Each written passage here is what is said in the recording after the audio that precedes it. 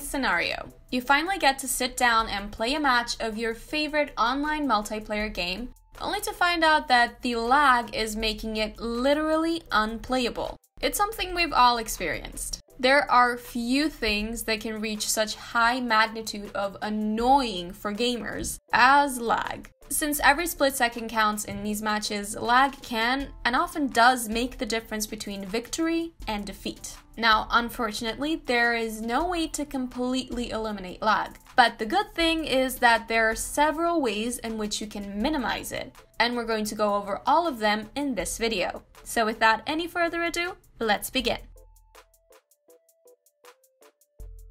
First things first, let's go over some of the basic terminology just so that we're all on the same page moving forward. We'd say it's safe to assume that everyone who's ever played competitive online games has heard both the terms lag and ping to the same effect. But lag and ping are actually two different things, even though they're often used interchangeably. Ping is a networking utility that's used to measure latency, whereas lag is latency itself. This latency measuring is done by tracking the time it takes for one device to communicate with another, usually a server if we're talking gaming. The name ping is derived from sonar technology, since sending an echo packet request can be seen as tantamount to sending out radio pulses to see what they pick up. After your device gets this echo packet back, it shows you how long it took to accomplish the whole exchange in milliseconds. This number in milliseconds is what we call latency, or lag.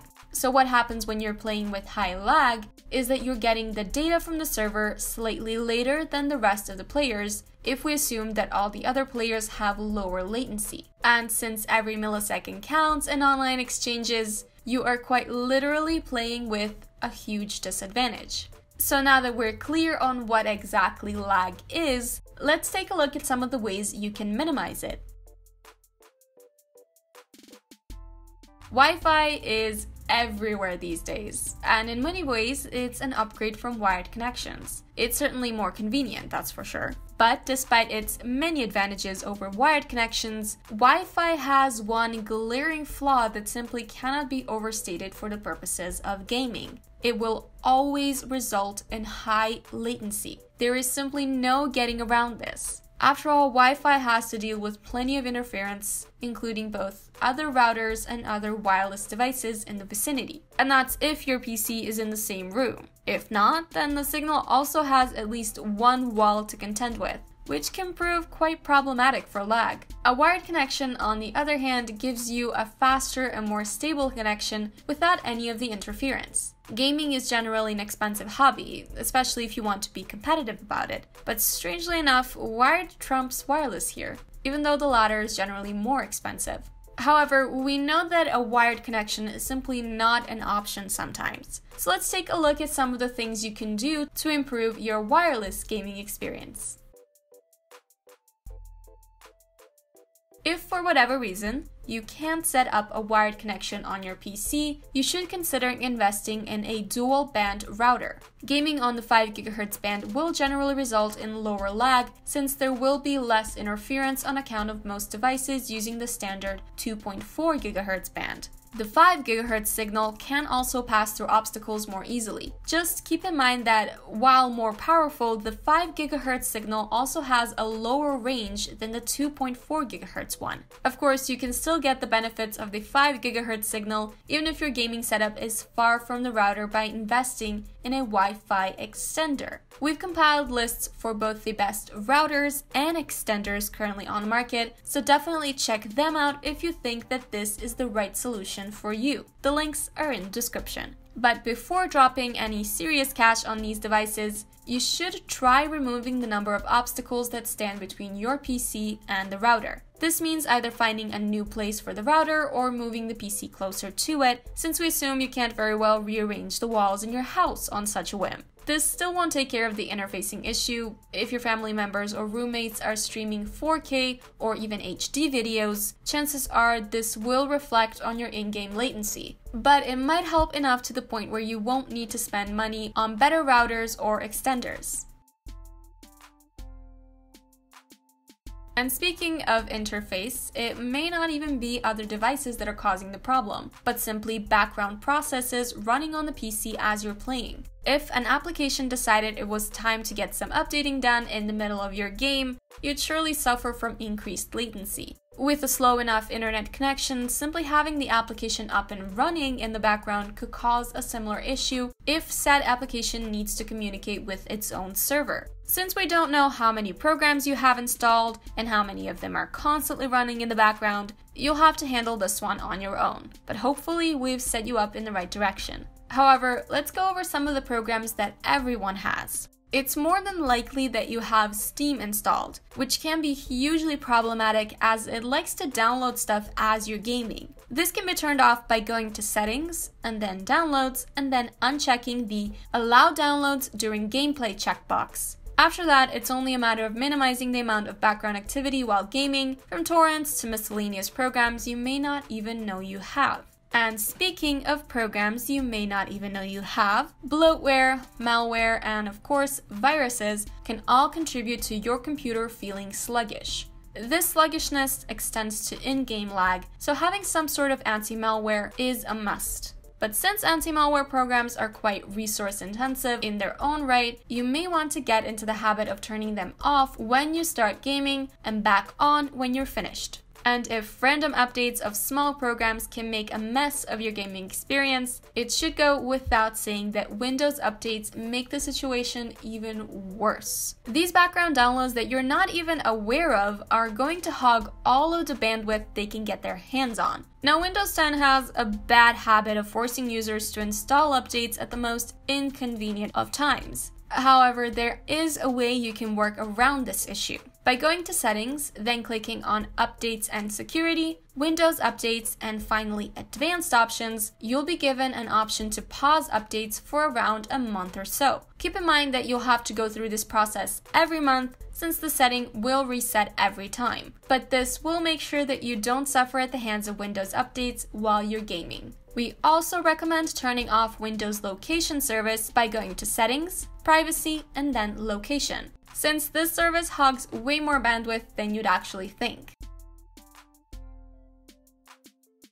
There are many reasons why you might want to use a VPN while browsing the internet, but the ads for these services fail to mention the detrimental effect they have on online games. When you use a VPN, the signal is always routed through a VPN server before communicating with the game server. This inevitably leads to higher lag since you're forcing the signal to make an unnecessary pit stop. This gets worse the further the VPN server is, but it's not something you should endure even if the VPN server is relatively close. Now, the good thing is that you don't need to stop using a VPN altogether. You can just turn it off when gaming and then turn it back on when you're done. It can be a hassle to manually do this all the time, but the lower lag will save you a lot of headaches in the long run, so it's definitely worth it. You may also want to get into the habit of turning your modem or router on and off again every so often. Believe it or not, this can help out with latency issues since it resets the DNS cache and gets rid of any irrelevant data that may still be slowing things down. Plus, it resets your IP and the connection with your internet service provider, so it can help regardless of whether you're gaming on a wired or a wireless connection. You shouldn't expect huge decreases in latency, but since every millisecond counts, this is certainly worth doing every once in a while. And seeing as we've already mentioned internet service providers, we should let you know that sometimes the problems can lie wholly with them. If you're noticing latency spikes at specific times of day, for example early evening, then it's likely that your ISP's network is just overloaded at these times. In this case, you should check to see whether you're actually getting what you're paid for. It's not like the ISP is going to take action on their own if you don't complain. As they say, it's the squeaky wheel that gets the grease. Now, if it does turn out that the problem lies with the ISP, all we can say is good luck. Not all internet service providers are the same. Some may be able and willing to fix the issue, some may not. It all depends on where you live and how lucky you get. If you do decide to switch to another ISP, you should look to get a fiber optic connection. This is easily the fastest type of internet connection at the moment, but it's also a bit more expensive and not available everywhere. Still, if money's not an issue and you want the best performance, this is the way to go. If not, just be sure to avoid a satellite connection since these are the slowest of the bunch for obvious reasons.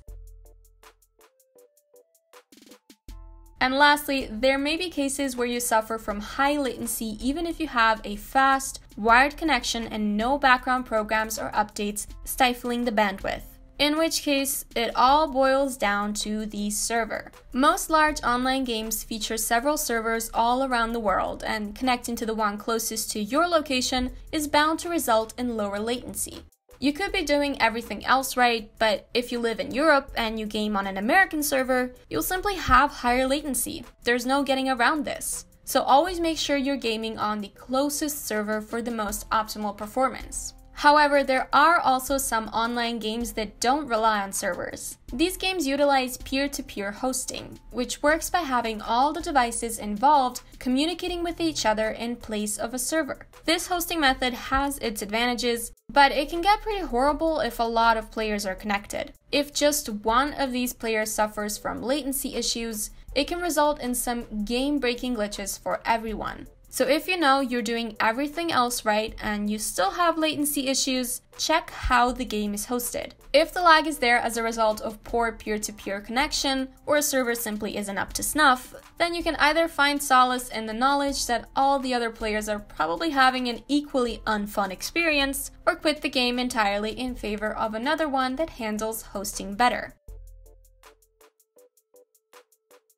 And that about does it for this video. To sum it up, a wired connection is always better than a wireless one, but even a wireless connection can be improved with proper proximity and use of dual band routers. There is also no shortage of programs vying for bandwidth, from Steam and anti-malware programs to Windows updates and everything in between. Turning all of these off can do wonders for latency. Keep in mind also that the use of VPNs is detrimental to latency. However, sometimes the problem will lie with either your internet service provider or the game itself, in which case your options are much more limited. In any case, we hope you found this video helpful. You can let us know if you have by liking it, subscribing to our channel, and leaving a comment. And if you think your friends would also benefit from watching it, do them a favor and share it around. Also, click on the bell icon if you don't want to miss any of our upcoming videos. We make new content every week, so the next one is right around the corner. In the meantime, may your games be fun and your losses few.